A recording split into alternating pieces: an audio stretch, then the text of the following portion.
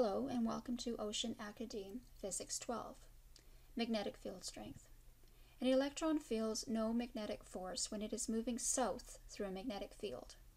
Another electron moving at 4.6 times 10 to the power 6 meters per second west through the same field feels a magnetic force of 10.8 times 10 to the negative 14 newtons. What is the magnitude and direction of the magnetic field?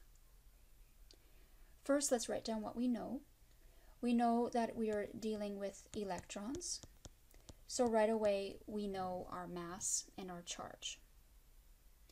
Now, the other electron was moving at a velocity of 4.6 times 10 to the power 6 meters per second west.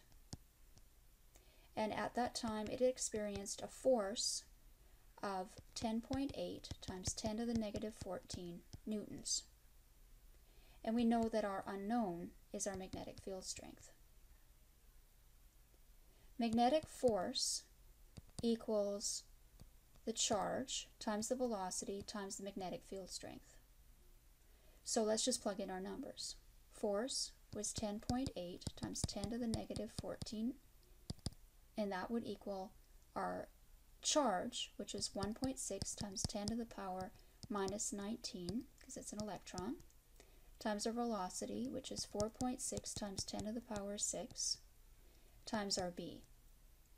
Plugging that into our calculator, we determine that our magnetic field strength is equal to 1.147 Tesla.